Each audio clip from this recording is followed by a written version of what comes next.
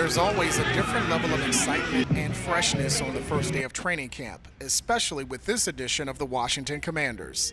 A lot that we want to get accomplished regarding identity, over the next 6 weeks to go, and that type of work and championship standards and everything that we do, knowing that it'll be challenging and it'll be tough and demanding, but it's also going to be a blast.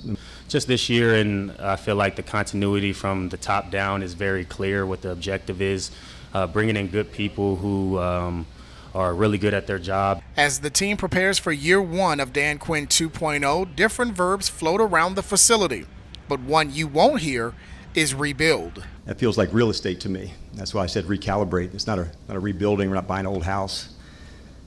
It's how quickly can we get to become good at so many different parts of our football. When you have that one voice, that one mission, I think it makes it very clear what the expectation is, and there's not a lot of deviation from that, because if you want to be a part of this team and this organization, you have to fit that mold or you probably won't be here.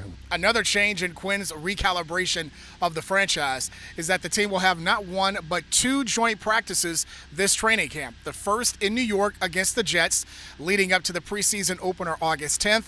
The second in Miami against the Dolphins, leading up to that exhibition on August 17th. That's the story here in Ashburn at Commanders Training Camp. I'm Sean Robertson, CBS 6 Sports.